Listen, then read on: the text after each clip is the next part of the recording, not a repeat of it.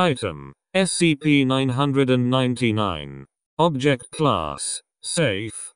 Special Containment Procedures: SCP-999 is allowed to freely roam the facility should it desire to, but otherwise must stay in its pen either between 8 p.m. to 9 p.m. for sleeping, or during emergency lockdowns for its own safety.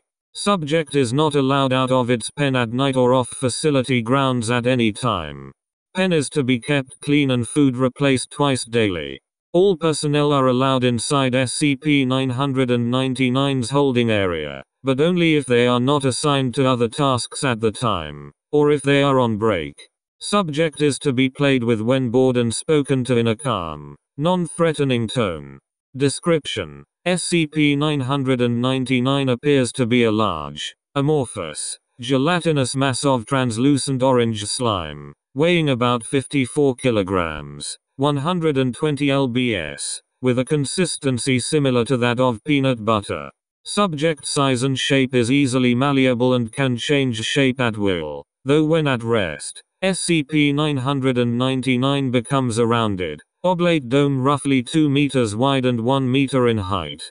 The surface of SCP-999 consists of a thin, transparent membrane similar to that of an animal cell roughly 0.5 cm thick, and is highly elastic, allowing SCP-999 to flatten portions of its body up to 2 cm thin. This surface is also hydrophobic, although SCP-999 can willfully absorb liquids. See Addendum SCP-999-A. The rest of SCP-999's body is filled with a viscous orange substance of unknown chemical makeup, though it is capable of digesting organic materials with ease. Subject's temperament is best described as playful and dog-like. When approached, SCP-999 will often react with overwhelming elation, slithering over to the nearest person and leaping upon them, hugging them with a pair of pseudopods while nuzzling the person's face with a third pseudopod, all the while emitting high-pitched gurgling and cooing noises. The surface of SCP-999 emits a pleasing odor that differs with whomever it is interacting with. Recorded scents include chocolate, fresh laundry, bacon, roses, and Play-Doh trademark sign.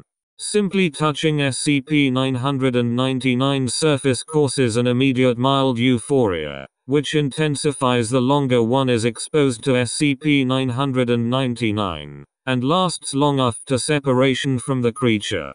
Subject's favorite activity is tickle wrestling, often by completely enveloping a person from the neck down and tickling them until asked to stop, though it does not always immediately comply with this request. Though injuries may occur, SCP-999 has never been found to purposefully attempt to harm others, and will immediately back away and contract its body into a quivering mound while gurgling in a manner similar to a whimpering dog, seemingly apologizing for hurting someone on accident. While the creature will interact with anyone, it seems to have a special interest in those who are unhappy or hurt in any way.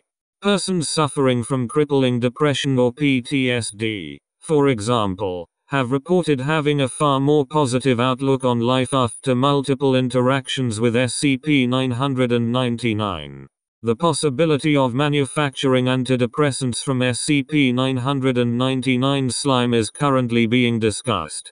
In addition to its playful behavior, SCP-999 seems to love all animals, especially humans, refusing to eat any meat and even risking its own life to save others, on one occasion leaping in front of a person to take a bullet fired at them. Subject's intellect is still up for debate. Though its behavior is infantile, it seems to understand human speech and most modern technology, including guns. SCP-999's diet consists entirely of candy and sweets, with M&M's trademark sign and Necco trademark sign wafers being its favorites. Its eating methods are similar to those of an amoeba.